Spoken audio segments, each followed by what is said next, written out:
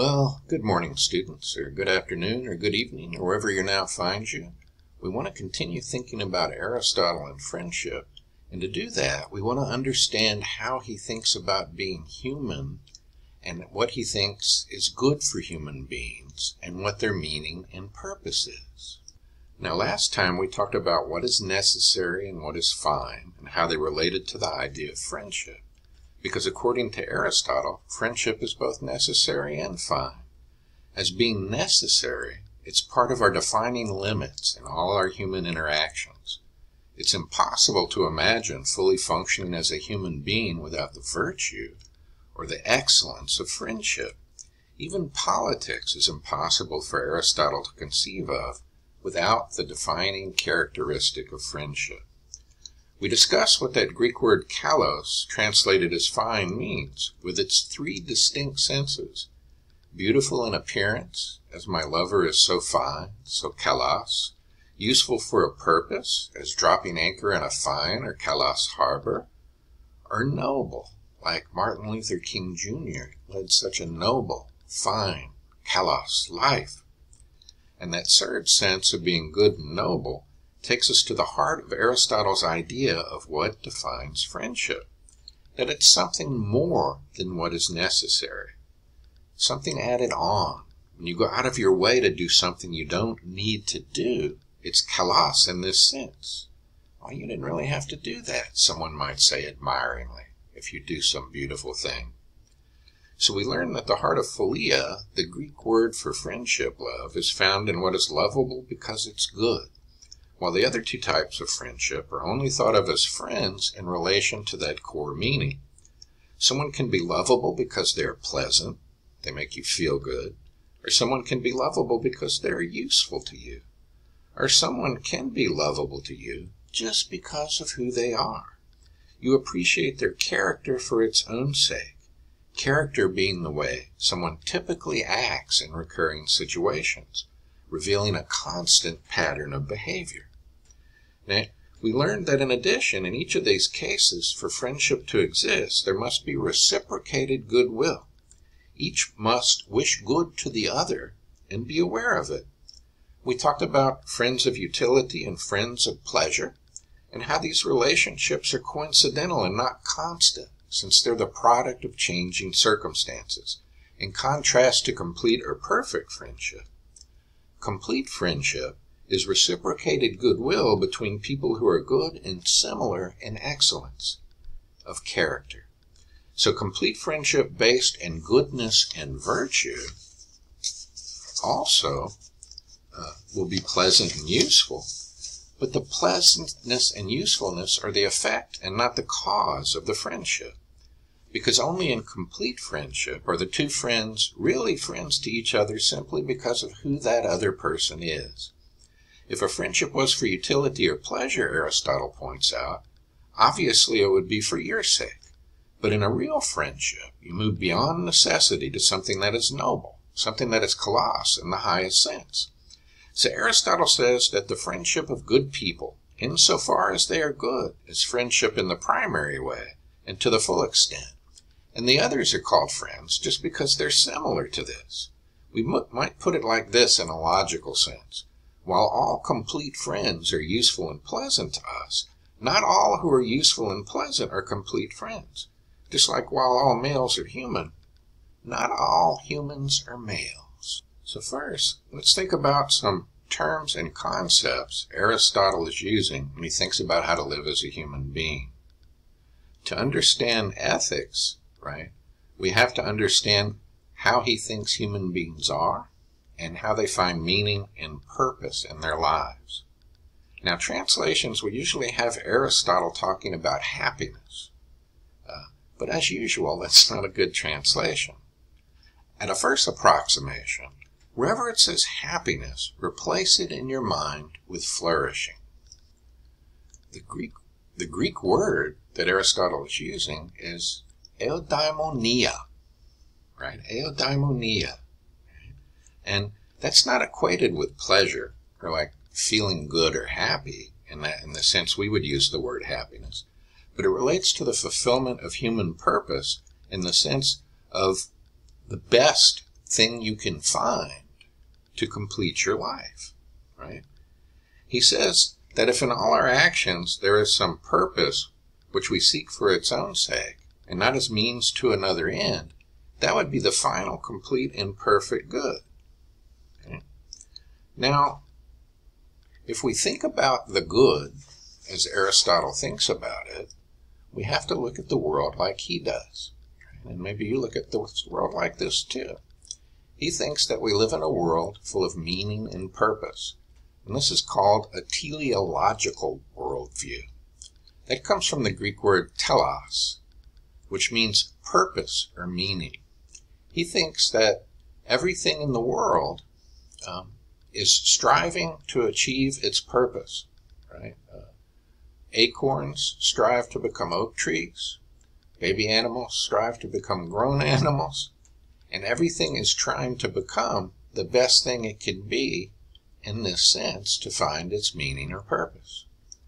Now, in doing this, I think we can view Aristotle as giving what is called a phenomenological account. By that, I don't mean he thought he was being a phenomenologist. He thought he was describing the basic structures of the universe. But I think what he was actually doing was describing how human beings perceive the world in certain characteristic ways. And in doing so, he's given what I call a phenomenological account. Read along with me here so we can think about what phenomenology means. At the turn of the 20th century, a fellow named Edmund Husserl founded a movement in philosophy called phenomenology. The slogan of his movement was "Zur Sache selbst," back to the things themselves, back to what we actually experience as living human beings.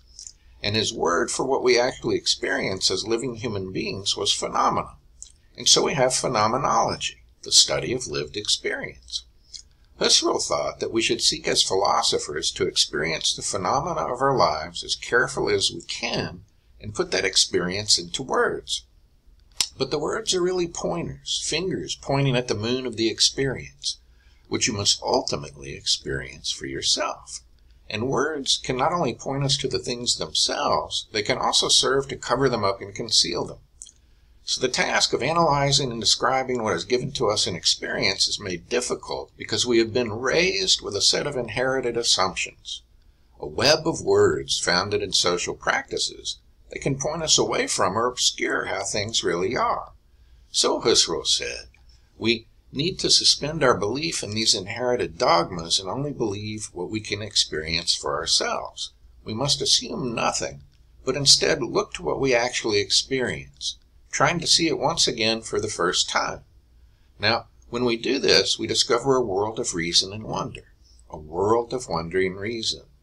When we look back at the history of philosophy, I think we can see a sort of forecast or a presager of this, and the way, say, people like Plato or Aristotle or any of the philosophers down through the ages did philosophy. They were trying to describe what it meant to be human. They didn't understand it exactly in Husserl's sense, but we can find in them nonetheless a rich phenomenological account of being human. Notice I say here, despite his many limitations. Aristotle was a person of his own time, right? He had, I think, a very poor view of women. He had a poor view of non-Greeks. But that doesn't negate the fact that when he thought he was describing how a Greek male experienced the world, he would occasionally describe just how a human being experienced the world in a very rich and powerful way. And we can sort of mine him, correct for distortion, and find things in him that can help us understand our own lives. In a sense, we can deconstruct Aristotle and look for his phenomenological insights and find something to aid us in the self-knowledge of what it means to be human. Now, Aristotle says in the Nicomachean Ethics that the final telos is the agathos, and it is teleos, right? The final purpose or meaning is the good, and it is complete or perfect. right? He means perfect in the sense that there's nothing lacking. It just hangs together in a complete sense. And when we look at the good, he said we can think of a good aimed at by a rational agent to achieve a purpose. So there are as many goods in this sense as there are rational aims. Like I could have the aim of cooking and eating breakfast so I'm not hungry. There's a good for which something is done. A result if there are reasons to aim for it, like having ate my breakfast. And then there's a good X, when X fulfills its characteristic function. And these are then all related. A good X depends on what good is aimed at, which then depends on what X is good for. And the question we can ask is, what do all human actions aim at? What are they done for? Now, if we think of what field of knowledge this falls in, Aristotle thinks we will see it has to be politicae, as he calls it, politics. But it doesn't mean politics like we would use the word today.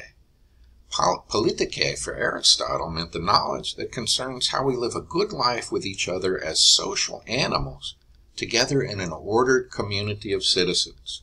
So in a sense, all study of ethicae or ethics, the knowledge of how we live a good life as individuals, is always thought of within this social context. For the good of the community of which the individual is an inextricable part is the ultimate presupposition of all discussions of the human good. For Aristotle, it's not possible to really think of being fully human apart from the human community, and it is only in community with others that we could ever realize our highest good. Now, another key thing is that this cannot be an exact kind of knowledge, Aristotle says. Right? Instead, he calls it knowledge of what is true for the most part. Okay? The topics of flourishing in a society concern what is fine and what is just. Right? Doing the right thing. And if we look at what actual societies consider fine and just or doing the right thing, we'll find there's no exact agreement. And what individuals find for them to be good on an individual level seems to vary in many ways too. So in this kind of discussion, he says, we can only aim at what is usually the case, what is true for the most part. So we'll find our beginnings, he thought, in looking at what most people usually agree on, and think that through, and try to rationalize it, and make it as reasonable as we can. And he says that people generally agree that eudaimonia, happiness, is what most people aim at, but they disagree about what it is. Many people, he says, think that to be an excellent or flourishing human being is something obvious, like pleasure, wealth, and honor. And each one, he says, seems to pick the one obvious to him, depending on his or her changing circumstances. While some of the wise thought there was a good in itself, which caused these various goods to be good. Aristotle will seek to give an account of the good, which can best summarize and reconcile all these elements in a comprehensive account of what it means to be human. So, what does it mean for a human being to flourish, to be excellent, to be happy? Okay? Let's think about that. Aristotle says that it's clear that in every action and decision, the good is that for the sake of which other things are done. The telos, which is its reason why, its meaning and purpose. As the good of the acorn, for example, is to become a functioning, flourishing oak tree. So the most completely realized end goal or purpose would be the most complete good, and happiness in the sense of flourishing seems to fit this description best of all. The best good, he says, would also be something complete and self-sufficient. The Greek word is autarkes, which means something that does not depend on something else for it to be worthwhile. So it would be a purpose worthwhile in itself and would be unconditional and complete. And here it's important to understand the idea of an extrinsic good versus an intrinsic good. If something is an intrinsic good, if it has intrinsic value, then it has that value by itself, just by being what it is. This means that it has that value not because it can be used as a means to acquire other things, but just because of what it is. But if something is an extrinsic good, has extrinsic value, it has that value because it can be used as a means to acquire other things that have value. It's an instrumental good used to achieve other things which have value in themselves. For Aristotle, eudaimonia, flourishing, is the most final and complete intrinsic good for human beings. Now, Aristotle thinks that only eudaimonia is unconditional and complete in this way, since we always choose it for itself, and not as a means for some end. It's an intrinsic good. And again, something is only best and good when it is self-sufficient in the sense of all by itself making a life worthwhile. But remember, for Aristotle, always given the appropriate social and political environment. So, for example, if we think of a flourishing tree, that tree cannot flourish without the soil, the water, the sunshine, the gravity field it's growing in, right? And all of that, its whole environment. The same way with the human being. When he talks about us being self-sufficient, he means in the appropriate environment and context of social community. As soil, water, and sunshine are to the flourishing tree, so is the social community to the human being. In that light, consider these two quotes. For Aristotle, the goal of life is to maximize happiness by living virtuously, with excellence, fulfilling your own potential as a human, engaging with others, family, friends, and fellow citizens, in a mutually beneficial activities. And then Aristotle says, no one would choose the whole world on the condition of being alone, since humans are political creatures, and one whose nature it is to live with others. Now, when he says we're political creatures, remember, though, he means politikos, in the sense of living in mutually enriching ways with each other in a social context, right? Very different from what we mean by politics. Now think, Aristotle says, if something has a function, its good must depend on that function, and the function is found in the meaning or purpose of the thing. If we think about each level of life of which human beings are a part, each level of life that we have within us has a certain structure, an organized pattern of growth and development toward its particular goal, end, or purpose. And this is what Aristotle called psyche, or soul, or a word that's usually translated as soul. Now, by soul, he doesn't mean what the word probably calls up into your mind, which is some sort of maybe glowing thing inside you that flies off to heaven when you die or something, or some sort of immaterial thing in you, right? That's sort of reading older meanings back into ancient times. Aristotle had something very different in mind when he used this word psyche, which again is translated as soul, but he didn't mean it in any sort of supernatural sense at all. Let me explain. By psyche, he means something like an organized pattern of growth and development toward the goal or purpose of the organism, a sort of organizational structure.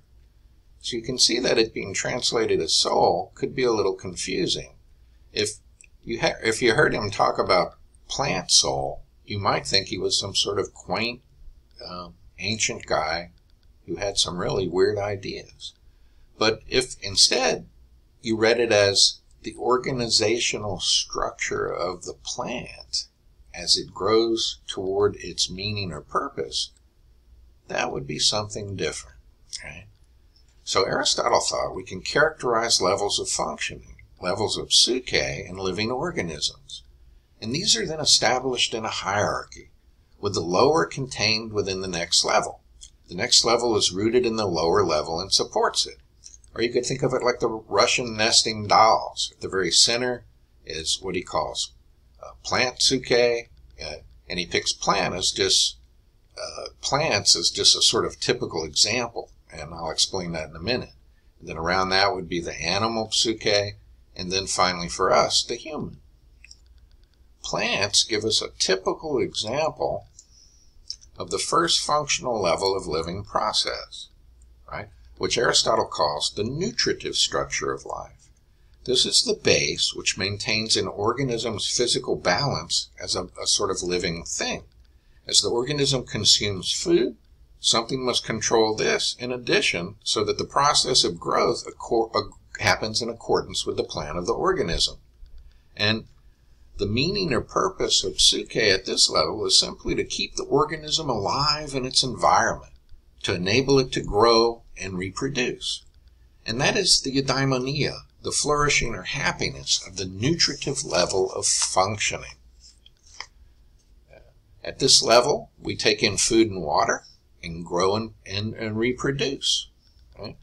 The second level he calls animal suke, right? And this is the perceptive structure of life.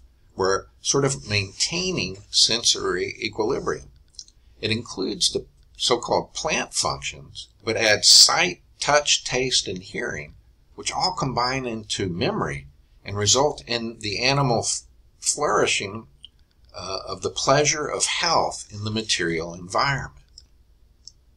In the human, we see a third level of functioning that's only possible for human beings, which Aristotle calls rational suke, the rational structure of life. And this can be made clear by a distinction between Ringo here, this doggy Ringo, and me, while we're looking at two desks. Ringo sadly is no longer with us, but Ringo was a good friend of mine, and I like to remember him. Okay? Now, Ringo and I both shared the nutritive and perceptive levels of functioning. For example, we could say that Ringo recognizes me, recognition being an activity essential to the perceptive level. Aristotle says that the successive perceptions can give rise to a new kind of experience, where Ringo sees not some random thing, but a curious gestalt composed of all the times I've fed him, played with him, hollered at him when he did something silly, and so forth, which gives a kind of animal transcendence. Ringo sees his human being in his own doggy way of seeing that. Aristotle says that even bees show memory. But at the human level, this expands into something new. Suppose Ringo and I are looking at two desks. I don't just see this as my two desks, as Ringo sees, say, my human, but I can see them as desks, as members of the class of desks. Ringo can be having the same exact sensory experience as I am having, and even remember the desks in some way. But Ringo can never see the desks as a desk. A new kind of gestalt emerges, which involves recognition of the universal, and we move beyond perception and memory into the realm of reason. At this level of functioning as rational animals, we can use our sensory experience to break out of the present experience and the past experience of memory, out of our immediate sensory environment, and begin to think in terms of purposes, goals, and final purposes. We can begin to find a life of meaning in the rational sense. To be fully human, then, we must fulfill this characteristic function of being human if we are to flourish. So let's consider this rational level of functioning, the level of human suke, in a little more detail. Okay? The key to it is the idea of recognizing the universal and the particular. The key to recognizing sameness and difference is the ability to recognize universals or class concepts. Without that ability, thinking would be impossible. Now, a universal is the idea of a category, while a particular refers to the actual individual things that make up the category. And categories are simply classes or groups of things. The words we use to name a category or class are then called terms. Here are a few examples of terms that name categories of things: human beings, apples, quasars, clouds, teachers, students, dogs, and if you think about language and how we use it to orient ourselves in the world, you will see that we do this through classification into categories, which we could also call sets. For example, think of books you have read. You could classify them according to source, found in the bookstore, library, or online, subject, history, statistics, brewing, beer, Or you could categorize them according to the level of pleasure you took in reading it. It could be interesting, boring, or delightful. When you do this, using whatever scheme of classification you choose, you group these things together in terms of something common, something that is the same and that makes them different from other things. We could, for example, walk outside down by the lake on campus, by the chapel, look around and begin to categorize or classify the world around us. We could think of organic things and inorganic things, for example. We could then further think about how organic things include things like us, human things, as well as birds, fishes, insects, and so forth, while we could categorize many other things as inorganic, such as benches, rocks, and so forth. We could also see things that can be members of more than one category. So birds are members of the class of flying things, breathing things, egg-laying things, and so forth, while they are not members of the class of rocks. This ability to classify seems to be something almost distinctively human. So think about Ringo and me again. We can imagine that Ringo can sense the desks quite well, and can even remember them in some inchoate sense. But what we cannot imagine is Ringo recognizing that both objects are types of objects which can be identified as members of the set of desks. And we certainly cannot imagine Ringo remembering them as particular desks that are members of the abstract set of desks, and then communicating that fact to us. Now remember what we went over just before this. The final purpose or meaning is the good, and it is complete or perfect. And here we're focusing on the idea of a good X, when X fulfills its characteristic function. This is the sort of core meaning we're trying to get at here. We have the good aimed at to achieve an end or purpose, a good for which something is done, and then a good X when X fulfills its characteristic function. And the question is, what do all human actions aim at? What are they done for? Well, for Aristotle, to flourish, which is what we're aiming at, to be a fully flourishing, functioning, excellent human being, we have to fulfill our characteristic function of rationality to fully realize our purpose of human flourishing. Now, the function of the human includes nutrition, growth, and reproduction, like the plants. It also includes sense perception and mobility in the environment, like the animals. These must be present too. Aristotle is a very practical thinker. He doesn't think that eating and drinking and growing and having babies and being able to sense things in our environment and move around in it and remember things and orient ourselves in our environment are lesser things. They're necessary things, right? But they're not what make us fully human. But our true excellence, our arete or virtue, is found in the exercise of our rational faculties, which are sort of built on top of those other things. So human eudaimonia, or flourishing, he says, is some sort of life involving the activity of reasoning. So to live a good life is to fulfill the unique potential of the human psyche and the activity of reason in the context of the human community. And at the heart of it all, he says, is friendship. Friendship is at the heart of being the social and political animal that we are. Look at that. I got a mistake there. Let me correct it. Now, let's consider this quote. After what we have said, a discussion of friendship would naturally follow, since it is a virtue or implies virtue, and is besides most necessary with a view to living. For without friends, no one would choose to live, though he had all other goods. Even rich men, and those in possession of office and of dominating power, are thought to need friends most of all. For what is the use of such prosperity without the opportunity of beneficence, which is exercised chiefly and in its most laudable form toward friends? Or how can prosperity be guarded and preserved without friends? And in poverty and other misfortunes, men think friends are the only refuge. It helps the young, too, to keep from error. It aids older people by ministering to their needs and supplementing the activities that are failing from weakness. Those in the prime of life it stimulates to noble, callous actions, two going together. For with friends men are more able both to think and to act. And women, too. Again, parents seem by nature to feel it for offspring, and offspring for parent, not only among men or women, but among birds and among most animals. We may even in our travels note how near and dear every man or woman is to every other. Friendship seems to hold states together, and lawmakers to care more for it than for justice, for unanimity seems to be something like friendship. And this they aim at most of all, and expel faction as their worst enemy. And when men are friends, they have no need of justice, while when they are just, they need friendship as well. And the truest form of justice is thought to be a friendly quality. But it is not only necessary, but also fine.